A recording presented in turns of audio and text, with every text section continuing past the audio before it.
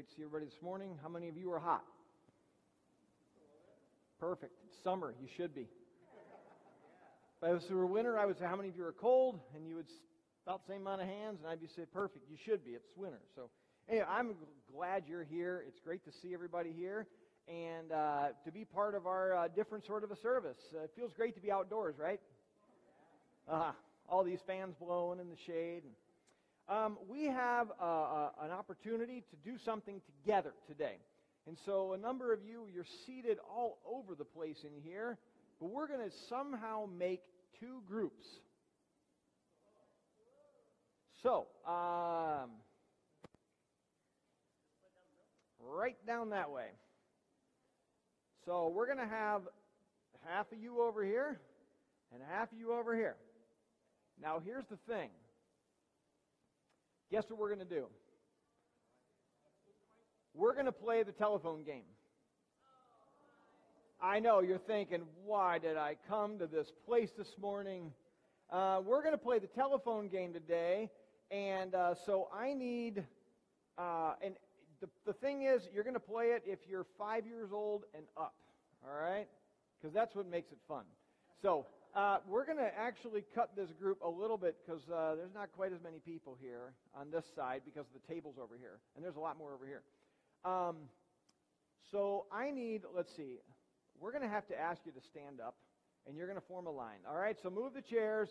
You're going to form one line, right on this side, one on this side. Just bear with me. There's a point to all this, I promise, okay? So if you're on this side, come over here, form a line, make a long line.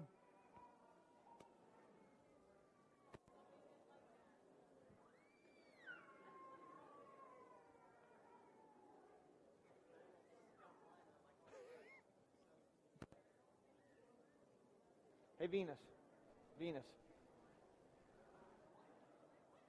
I'm going to make you a judge. Yeah, you be over here. Yep. Okay, you're going to be a judge with Ryan, okay? Okay, you guys did really well so far. That's awesome. Okay, so now here's the thing. Here's the way the rules go. Here's the way the rules go. Okay. Yeah, come on down. There we go. Here's the way the rules go. Okay, Lynn, are you the end of the line down there? Oh, you're in the middle down there? Okay, Dave, are you the end of the line down there? Are you good at Pictionary? No. Is Debbie better? No. Okay, Dave, you're the end of the line. You're good at Pictionary. Okay, so here's the way that's going to go, okay? I have in my hand two clues, one for each side. They're the same side. Now, what we're going to do is we're going to play the telephone game, and it's going to go from this one all the way around. Now, remember the rules. You may only say it one time, and it can't be loud enough for the person on the other side of them to hear, so you have to listen quietly, or listen carefully, okay? We're going to do it one time, and then what's going to have to happen is the person who's at the end over here. Okay, so yes.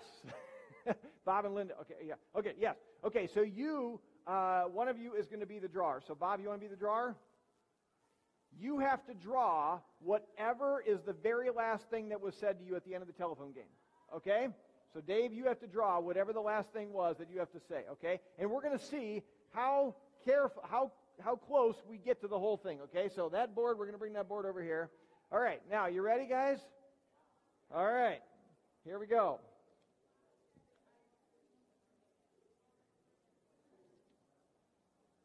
That is yours. You can hang on to that, but don't show. Okay? All right. Blake is yours over here. Now remember, okay? Remember, say it slowly and carefully enough, but we got a long line. I cannot wait to see what gets drawn here, okay? So, all right, whenever you're ready, probably want to be quiet so you can hear, okay? All right? Go.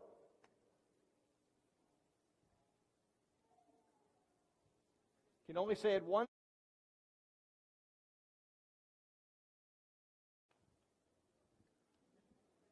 Excuse me, I'm not going to get this board out. I love Kirby.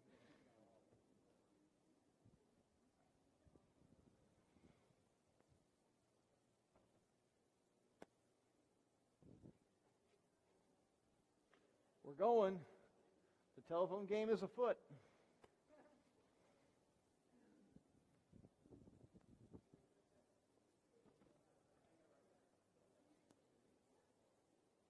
It's going. You may want to pick up the pace a little bit.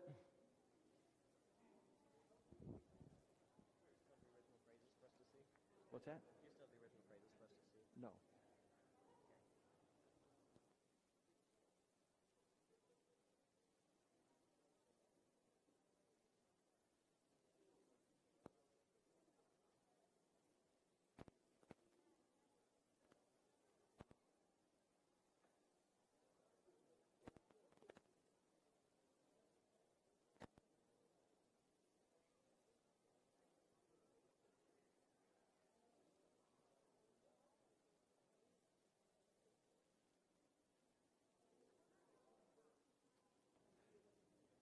All right, we're halfway around. How's it coming? All right, we got it? All right, keep it going. We got a little ways to go here. I cannot wait to see what happens. Okay.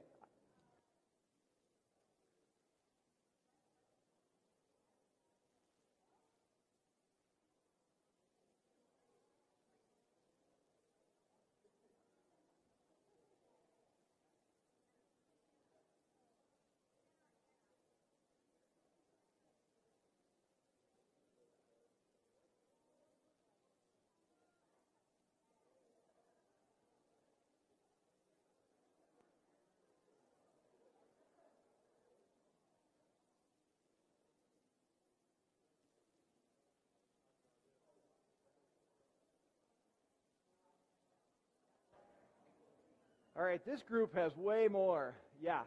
We may have to cut some. Okay, Ethan, from your group, that direction.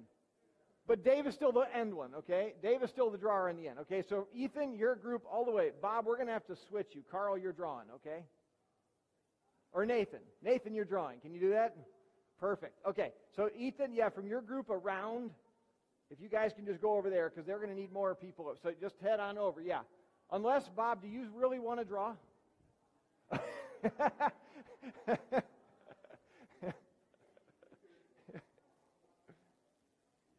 Okay, how far are we over here? Yeah, right. How far are we over here? Over this way? Oh, wow. We're doing pretty good over here.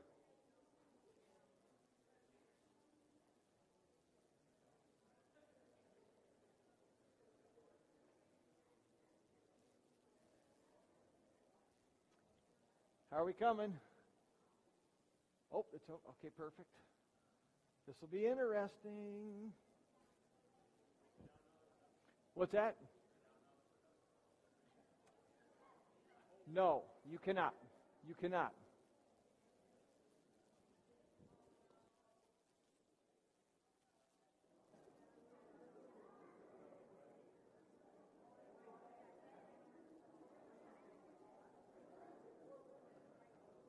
We are getting close. Getting close. Where are we at? On this side over here, where are we at? Okay, there we are.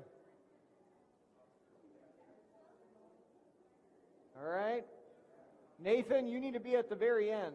Nathan, you need to be at the very end, right? Right there. All right. We're getting close. Oh, no, Sammy, you don't have to go. Is he 5 yet, Nathan? Okay.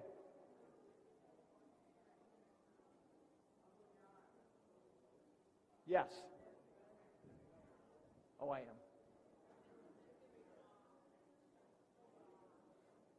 Okay.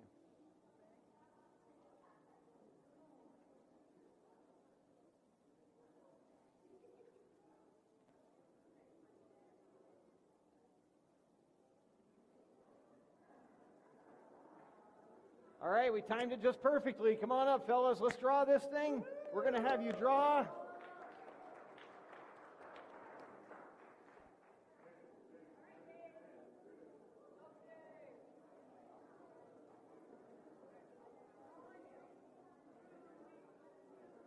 All right, yeah, you may get seated. We're going to see how close we get to this.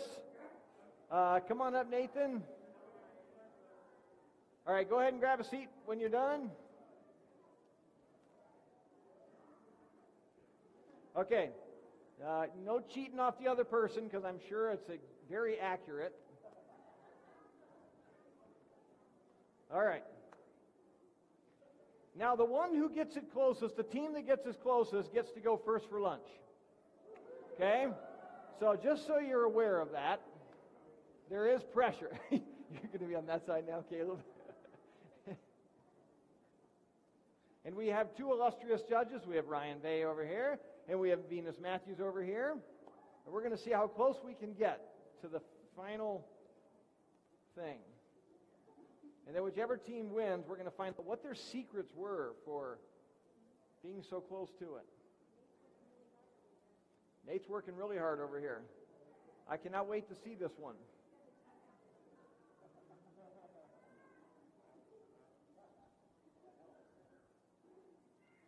All right. That's as close as it got, right?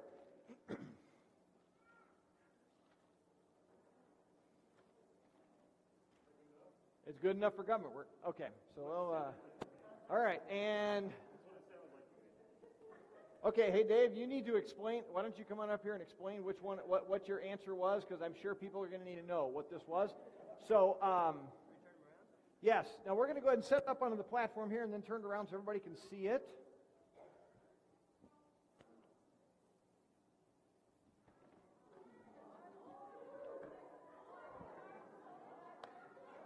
Now, all right, so let's start. Hey, Dave, why don't you go ahead and answer, what is this? Other than you're rather narcissistic to write, I love Groovy on here, but, okay, so what did you write over here? Pigs fly. All right, let's see, what was this one over here? Band-Aid on a fence. Band-Aid on a fence. The actual answer, are you ready for this? The clues were the exact same thing. Let's see, who was the first one on this side? Blake. Blake, why don't you tell us what the actual thing was? Big pigs can fly. Now, I want to know what happened over here. I really want to know. It might have been I misheard. Well, no. Actually, I got to tell you guys. Okay, so early on in the process, I walked right over here, and then right over there, and I met on either side. That was right there. So by the time I got over here, they were still saying "big pigs fly." So the fact that the reality that it went all the way down, that was very impressive. Now, thank you guys. You may be seated. That's awesome. Nice job, guys. I did have one other clue for you guys to be able to do, but I decided after one we would call it. But my second clue was going to be dogs dig holes for big bones. That was going to be the next one that you guys were going to do. I couldn't wait to see how that was going to turn out. What's the point?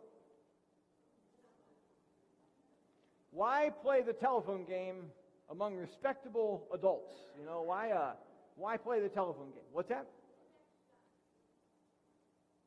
How many of you have ever had to work with the people that you stood next to? I mean, for some of you were standing next to your spouse or your children. But you know what happened? It was important for the person on this end to work together with the person on that end all the way. You know what made you a team? Well, it was me. I forced you to be together. I get that. What actually made you act like a team, though? A desire to win, yeah. It was a common mission.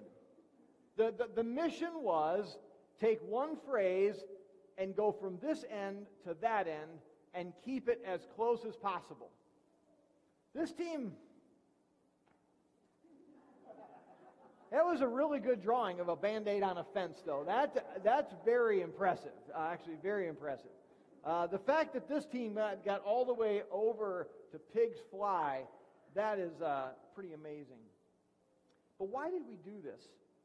You know, it's interesting, as I was talking this past week, some of you are aware that I do a sermon prep time with my dad, and I do with another pastor, and we work together on sermons. The one thing that we talked about this week was, so what? It was really the so what question. You see, I was prepared this week to be able to start talking about some practical handles of, okay, these are some ways that we can seek to build connection, okay? These are some things that we can do to be able to say, okay, this is how I build connection. I can't build connection with everybody, so how do I build connections practically? Well, that's next week. Because as my dad and I talked, okay, my dad and I we're both pastors. My dad's been a pastor for almost 50 years. And his comment to me was, you know, John, if I wasn't a pastor, I'm not sure I would be this concerned about connection. Now, I'm not throwing my dad under the bus here with a statement like that. My dad has been in the ministry many, many years, and he loves people. But here's the thing. My dad's an introvert. You know what? He doesn't need people. I'm an extrovert. I need people. In fact, we're going to talk about this next week a little bit, about how God has wired us differently. I need people. I need connections, but it's interesting, even my connections can be rather surfacey at times. My dad, as long as he has a couple people in his life, he doesn't need anybody else. How many of you here would consider yourself introverts? A lot of people. A lot of people. Look over here. A lot of people are introverts. The reality is, you don't need to connect. And here's the thing. When you come to a church and you have your few group of friends, you don't need any more. There's a lot of people who are extroverts, and we get to talking to everybody. And the problem is, yeah, exactly. We get to talking with everybody, but the problem is we only go surface level with a lot of people. A lot of them.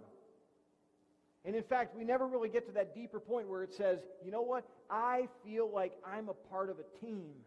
When I come to Frontline Bible Church, I'm coming to my family. I'm coming to a group of people that I know cares about me, and they love me, and they want me to be here, and I want to see them. You know what? If I were to go around the room, I'm not going to ask you honestly, but I wonder how many of you actually feel that way about your church family. Thank you, Venus. There's some of you. But I'm not going to ask you to answer, Venus. But in reality, though, a lot of us struggle. And I think what we have to do is we have to recognize that the reason why we are doing this, the reason why we are actually talking about the connection, the reason why we're pushing you to say we need to connect is because there is a mission. And there is a mission that we are called to accomplish. And if we don't accomplish our mission in our corner of the world, right here at 84th Street and 131, if we don't do our part, there are people who will not know Jesus Christ, experience Jesus Christ, love Jesus Christ, share with others about Jesus Christ. There will be a lack if we don't do our part. And so there's a mission that we have to be about, and that's what I want to talk about this morning. You see, the reality is I can't legislate connections. I can't come along and pass a law that says, if you're a part of Frontline Bible Church, you better start making connections, doggone it. And if not, you're out. And some of you would be like, man, I just really would rather not have had my last Sunday be an outdoor service Sunday. You see, I can't legislate it. It's got to come from within. And that's what I want to talk about today, is really this mission that's within. As I entitle my message, Making the Team. Making a team from us here at the church. I want you to turn in your Bibles to Luke chapter 9, verse 23. Luke chapter 9, verse 23.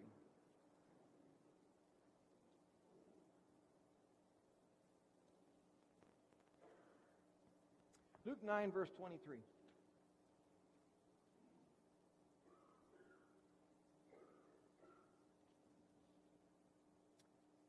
Then he said to them all, if anyone would come after me, he must deny himself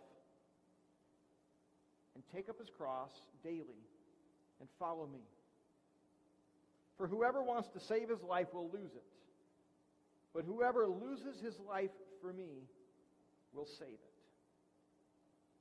I want to read that again. If anyone would come after me, he must deny himself and take up his cross daily and follow me.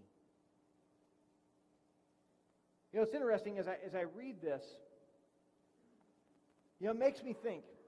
Here was Jesus, and he was walking around, and he was going around, and he was getting to know people, and he had spent already about the first 30 years of his life up in a little podunk town up in northern Israel, a town called Nazareth.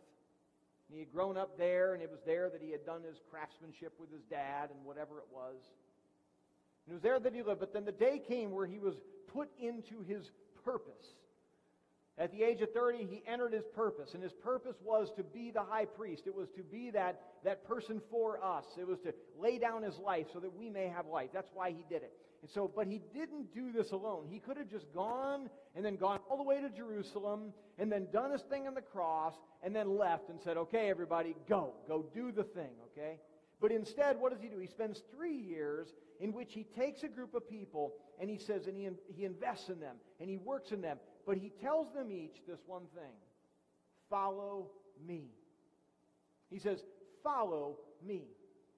And as we're going to read through this, some of the stuff, I'll read some of these verses. You don't have to turn there. I'll give you the verses in case you're writing it down, but I'll just read these for you. Matthew chapter 4, 18 through 20. As Jesus was walking beside the Sea of Galilee, he saw two brothers, Simon called Peter and his brother Andrew. They were casting a net into the lake, for they were fishermen.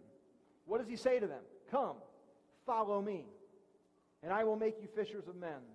At once they left their nets and followed him. So they're fishermen, okay? They're out there fishing. They're tending their nets, probably repairing them, fixing them. Jesus walks up to them. Interestingly enough, this was not the first time he had seen them. He had already had interactions with them.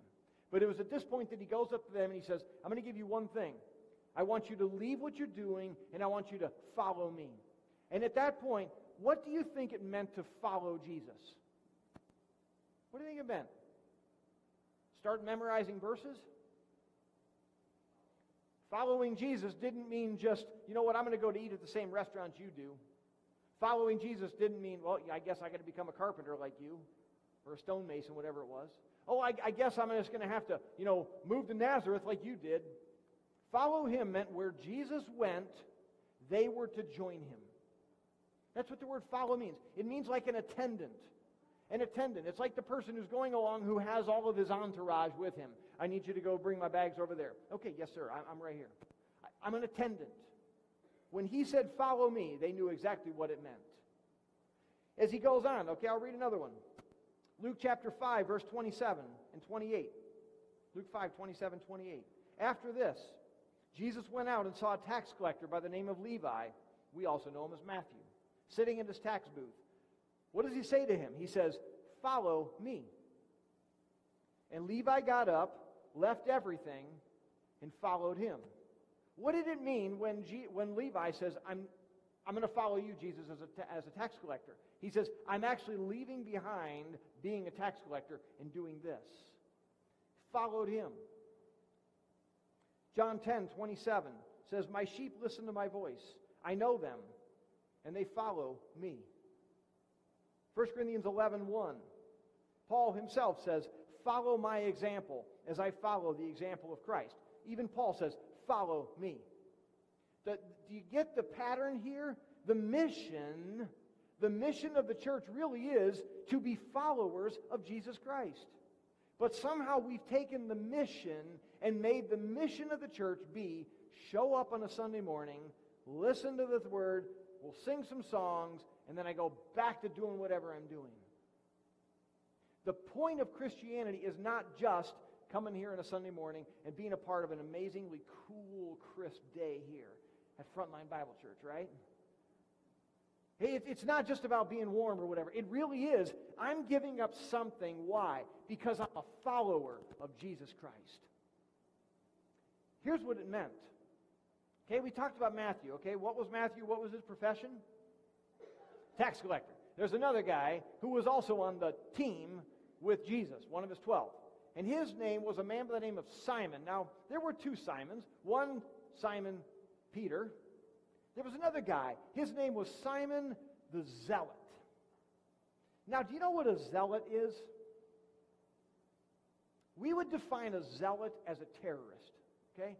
That's really what you would define a zealot as. Somebody who says, I am so committed to this, I am willing to give my life for it. Now, the reason why I say zealot was like a terrorist is because that's really what this group was.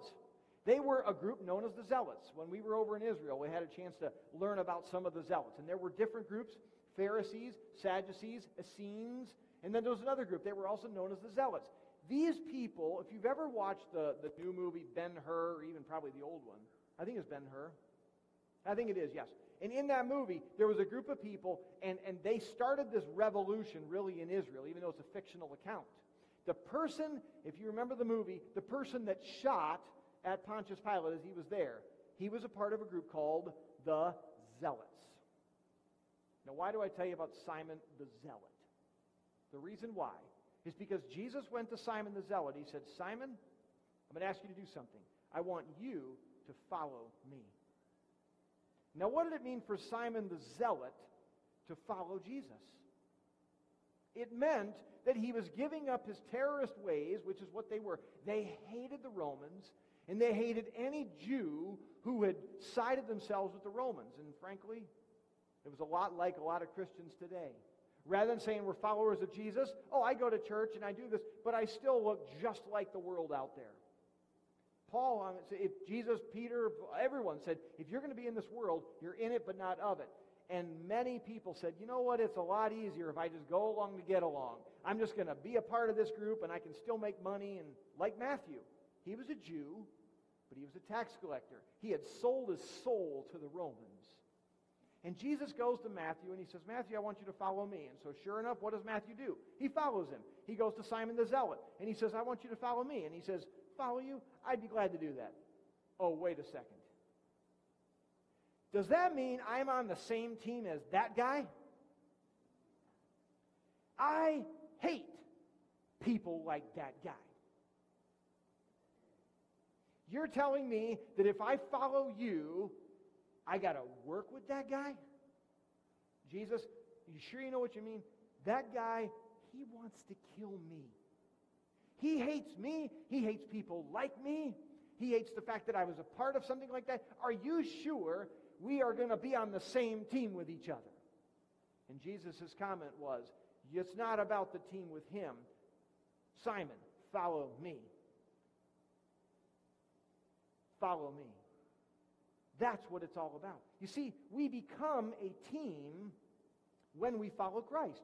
You see, following Christ makes us a team. Now, the reality is, I don't really like all the times the people on my team. But the fact that I'm a follower of Christ and the fact that you're a follower of Christ makes us a team. How do we become a team? Here's the thing. We have a common model. Who's our model? Our model for life is Jesus Christ. That's what it is. Even Paul, Paul says, I want you to follow me as I follow Christ. We recognize that not everything that Christ did, Christ was still under the law. He still would go to the synagogue. He would still do a lot of those things. It was a part of his thing. We're not doing that today. We follow Christ as Paul followed Christ, in which we're free from the law. We're free from a lot of those regulations and things that were against us even. But we still are followers of Christ. And that is what makes us a team. We have a common model. We have a common purpose. Not only do we have our model, I want to be just like Christ, and I have to look at my own life and I say, how often do I pattern my life after his? But I have a common purpose, and that is to become just like Christ. That's my purpose. So when I look at my life and I say, okay, why does God take me through some of the things that he does? It's because he's doing this to make me just like Christ. So many of you have gone through some really hard stuff in your life, real challenges. It's made you who you are. But oftentimes Jesus has taken those experiences, both bad and good, and he weaves them together, and he's got a purpose. And the reality is he's trying to make you just like Christ. Why? Because you said when you became a Christian, you said, I'm no longer following John or no longer following yourself. I'm following Christ. That's what you said. And so Jesus says, I'm going to help you. And I'm going to take you through tough stuff. And I'm going to have you experience things. Why? Because it's going to be how you follow me. Not only do we have a common model or a common purpose, we have a common relationship.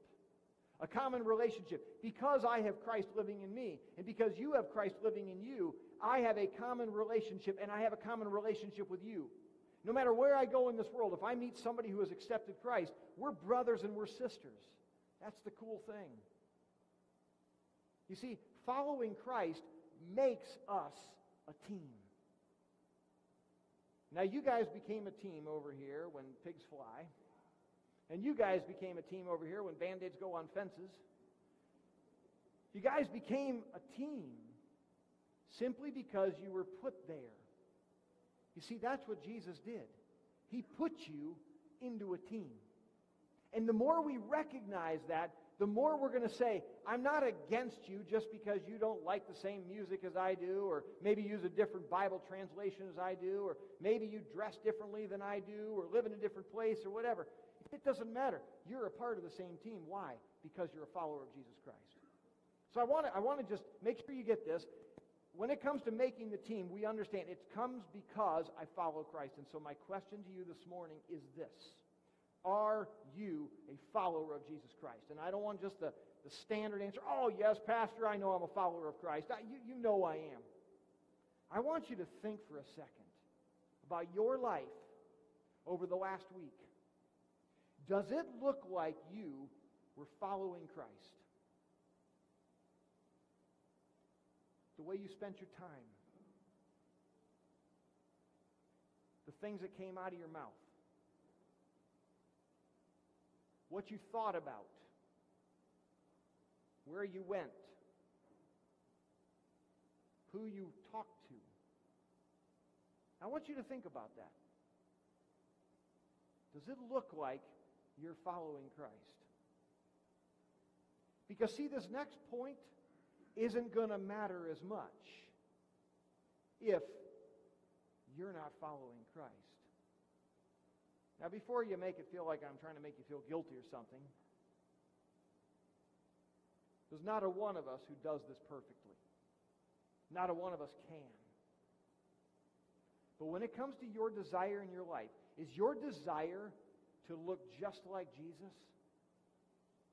Or is your desire to live your life as long as God gives it to you until the day when you get to reside in heaven or wherever it's at? You see, following Christ is really important. I was talking to a couple of people this past week, and I said, sometimes as a pastor it's frustrating. Sometimes I look at my own life and I fit this exact bill. Sometimes as a pastor it's a little frustrating because I feel like sometimes I'm trying to make fat, overweight, overstuffed kids hungry. Haven't missed a meal in hours. You know what I mean? Got food coming out. You're just not hungry at all. And you come on a Sunday morning, and I try to say, we need to be connected because of this. Man, I am so full. I don't need another meal. What would happen if we all came on a Sunday morning because we had been following Christ passionately all week, and we were spent, and we were hungry because we hadn't been encouraged. And now I show up on a Sunday morning, and I'm starving for the Word of God, and I'm starving for fellowship, and I'm starving for this because I was actually using it all week long. And now I come together, and it's like, I can't wait to be together with my family. But unfortunately, if we're not using it, we're just trying to cram one more meal in until it's like, even filet mignon doesn't even sound good right now. I'm so full. Let me ask you, are you following Christ? Or are you a fat, overweight, overstuffed kid? I don't mean to be mean or whatever. I guess it's really what I felt the Spirit laying on my heart to say. Because you see, the next point is this. If the first one is following Christ makes us a team, the second point is this. Following Christ keeps us a team.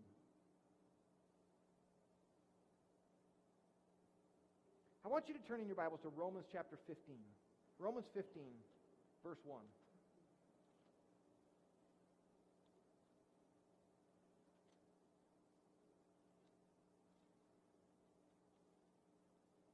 Romans 15 and verse 1.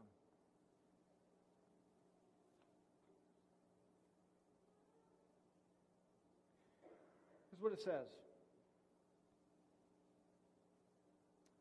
This is really in the context of the church getting together and judging each other. They were judging each other because one would eat this and the other wouldn't eat that. One would go there and the other one wouldn't go there. And there was no law against it that they couldn't do it. It was just that they were choosing to judge each other.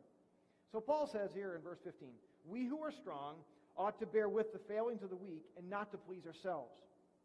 Each of us should please his neighbor for his good, to build him up. For even Christ did not please himself, but as it is written, the insults of those who insult you have fallen on me. For everything that was written in the past was written to teach us, so that through endurance and the encouragement of the Scriptures, we might have hope. I love this next part, verse 5. May the God who gives endurance and encouragement give you a spirit of unity among yourselves as you do what? Follow Christ Jesus. So that with one heart and mouth you may glorify the God and Father of our Lord Jesus Christ. Why are we to be unified? So that with one heart and mouth we may glorify the God and Father of our Lord Jesus Christ. Well, why are we doing that? It's because we are following Jesus. So when I come together, it's my responsibility during the week to be feeding in my own life, to be spending time in the Word, to be praying, to be developing my relationship with God. Why? Because as I am glorifying God the Father with my mouth, and then Daryl over here is doing it, and Barb's over here doing it, James is over there, and we've got all these different people as we're all coming together. I'm glorifying God, you're glorifying God, you're glorifying, as we're coming together, all of a sudden it's like, wow, we're together. We're a team in this thing. It's like going to a foreign country and hearing foreign languages around, and then you hear somebody who's speaking English. And you're like, oh, I heard my mother tongue. I heard somebody I can actually talk to. And so you're like drawn over here. I have to go because I'm hearing the language. That's the idea. So when I come together, I'm hearing all these voices all week long. All these voices that are not glorifying God. And yet I come together on Sunday morning, and sure, this person says it with a vibrato. And this person says it in the King James's English. And this person says it over here in a low voice or in a kid's voice, whatever. But with one mouth, we glorify God together. Why? Because we're a team. But as I'm following Christ and you're following Christ, it pulls us together. It keeps us as a team. And that's why Paul says, may the God who gives endurance and encouragement give you a spirit of unity among yourselves as you follow Christ Jesus. You see, here's the reality. I need all of you to help me stay in the fight. And I don't say that lightly. I need you. You are my church family. And if I didn't have you, I don't know what my life would be like. And I know I've talked to many of you. You feel the same way. But picture with me what it would be like if this place all of a sudden became full of every single person following Christ on their own, passionately pursuing a relationship with Him, living not just to please themselves, but to please other people, and then we show up together on a Sunday morning. How would it look different? I got to tell you a couple stories. One story is I was talking with Dave Groovy in the back, and Dave told me about when he had a chance to go to Cuba. He went to Cuba with a group of baseball players, and they went down to be able to do some workshop stuff and things with some of the people. They dig baseball down there, and they're really good at it. So he takes his group from Cornerstone down there, and in going down there, they had a chance to go to a church. While they were there, he was able to talk to this one young lady with broken English and everything, but she related how she rides on a bus 2.5 hours one way to get to church to do children's ministry. And she was stoked about it. Nobody was twisting her arm. She couldn't wait to get there and do it. How many of you would ride 2.5 hours to hear an amazing sermon by not me? How many of you would go 2.5 hours to serve somebody else? You know, Dave's comment was, he said, I wished that I could have taken that and bottled it up and brought it back to America. I was talking to another guy this week. I don't know if he's here, or Mark. I don't know if you're here. I was talking to Mark. Mark was a military guy. He spent about 13 years in the military going around. And he said the thing was, after going to different places, he said, I used to go to a town and then I would start looking in the phone book. What are the churches to go to? He said, I stopped doing that. He said, when I would go to a town, when I would go to a new place, he spent time in Italy, Florida, the UP, I forget all the different places was. But he said what he would do is he would start looking around and he would find somebody who was living their life out there for Jesus Christ. And then he would say, I want to go where you go. And he said, I ended up at some of the strangest churches. But he said, those people, they knew how to love. He said, the church that blew his doors off was from a city up north called Marquette. He said, there was a church up there. He says, the preaching was horrible. The music, very bad. The teaching, it was the people. He says, these people, they loved each other. He said, I would run into somebody at the grocery store, and you know what they would say to me? Hey, how you doing? How can I pray for you?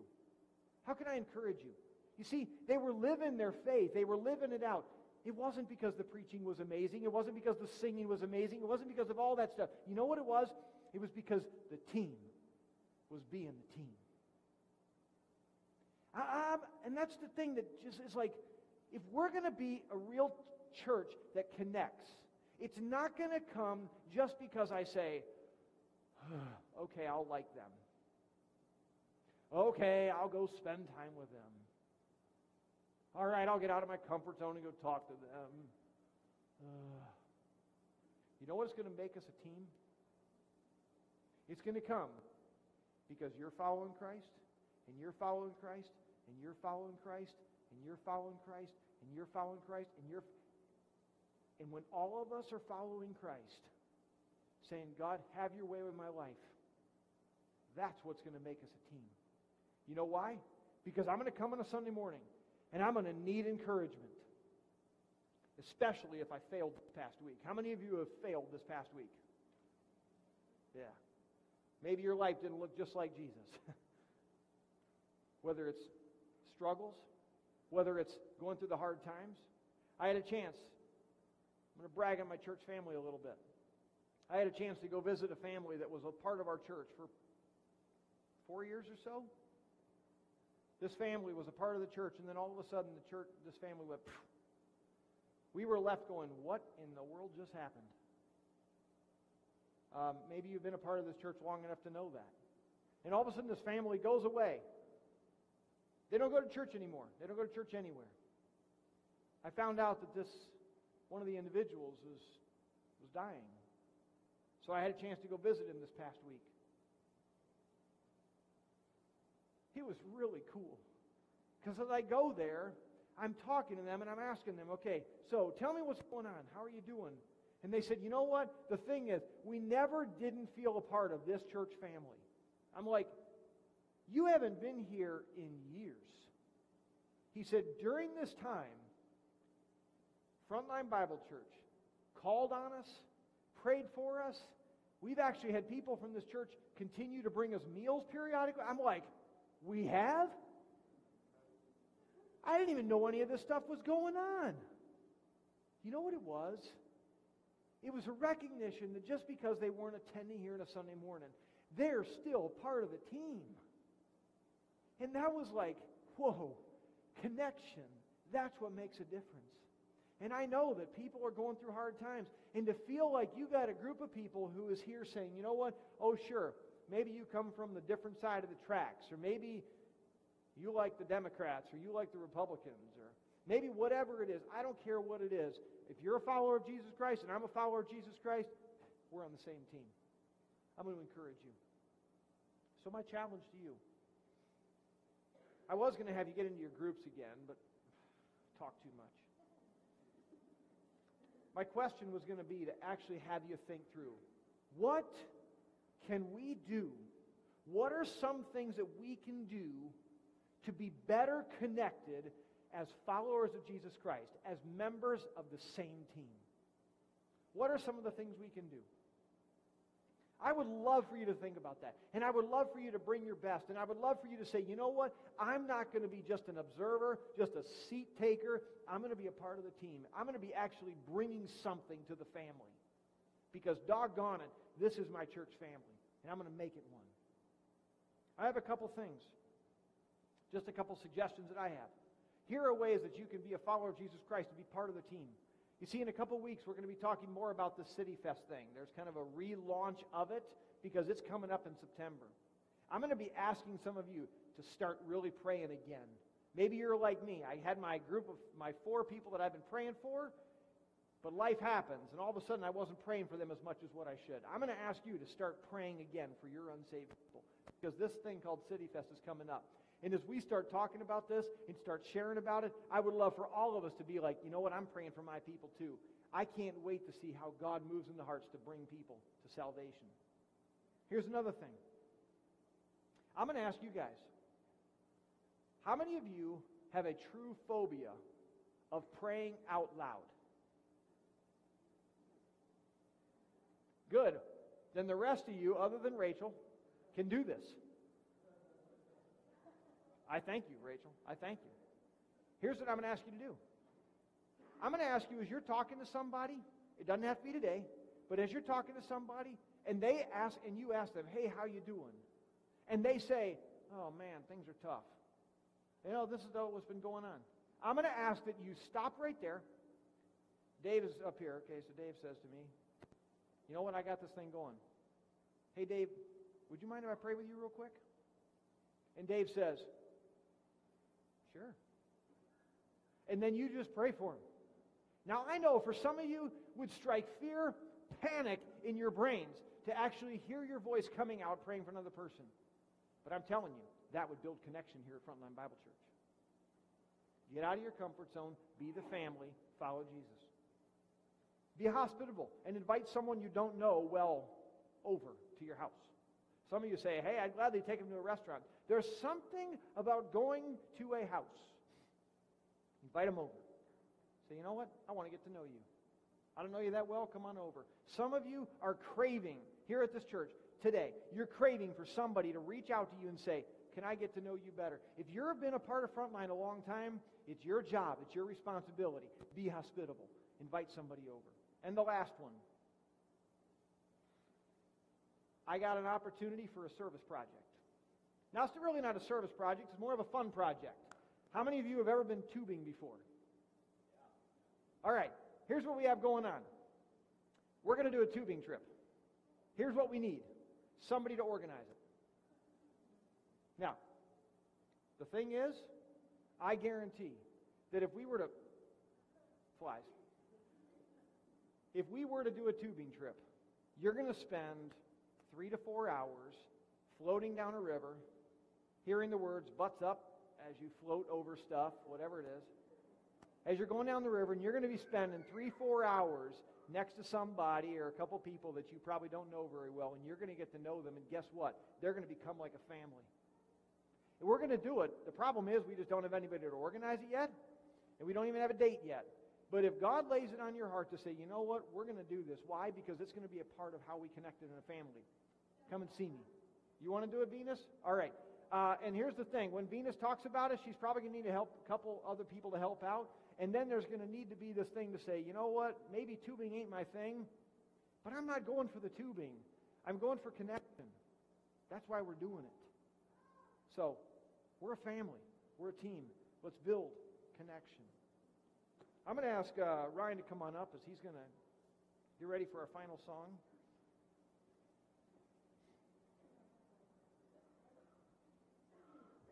I invite you all to stick around. I know some of you have to go. I get that. But I invite you all to stick around. enjoy some family time, some fellowship time with your church family.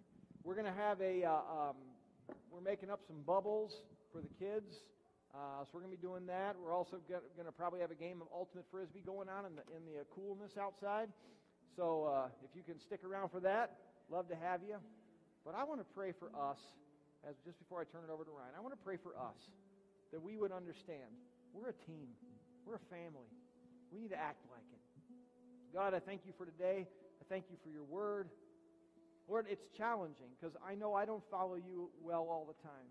I get caught up in my own world, my own life, my own pursuits and activities, and sometimes I forget that I'm not just a Christian. I'm a follower of you. I pray that for every person here today, that they would recognize that they're not just the word Christian that dies and goes to heaven someday.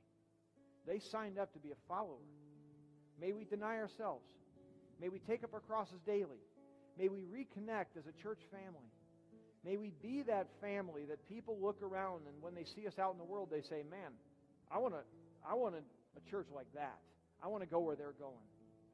May people see we're different here at Frontline Bible Church. So we love you. We thank you for who you are and all you've done for us. In Jesus' name we pray, and all those in agreement said, amen.